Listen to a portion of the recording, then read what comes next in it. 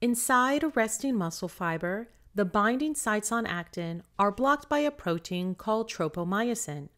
Tropomyosin is held in place by troponin.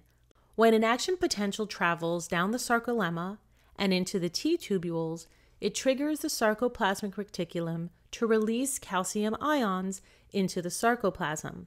Calcium binds to troponin, which shifts tropomyosin away and exposes the myosin binding sites on actin. Once these binding sites are exposed, the contraction cycle begins. Myosin heads are the workers of contraction.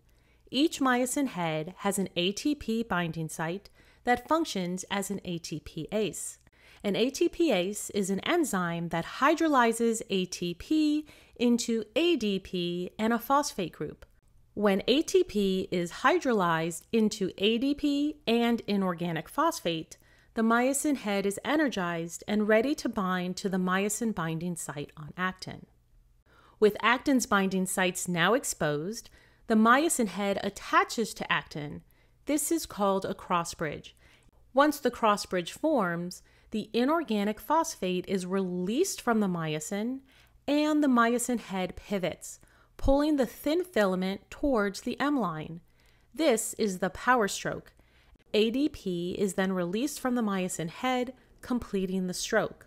In order to reset for another power stroke, a new ATP molecule must bind to the myosin head.